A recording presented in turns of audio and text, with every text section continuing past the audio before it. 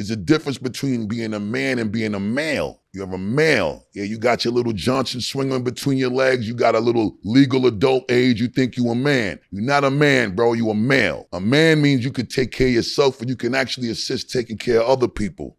Distinguish the difference between the two and stop moving around here like you a man when you not. Live and die in your own iniquity and know that the justice is the reward or penalty for one's actions or deeds. A lot of times niggas don't even be wanting to stand on certain shit. Niggas want to blame everybody else for their shortcomings. Men don't do that. Look in the mirror. Male adults do that. And until you understand the difference and you could do that, don't talk that man shit to me, because I got kids that I got to raise to be men. I've watched my brothers defend their integrity as men.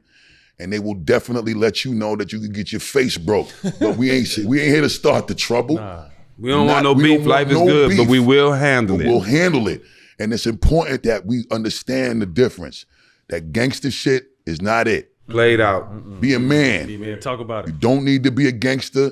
You don't need to be trying to fight. You don't need to even get in trouble. Liabilities ain't getting to the bag. You got the bag running from you when you a liability. Let's make it to where being smart is cool again. Let's make it to where being smart. Yep. Fuck you, man.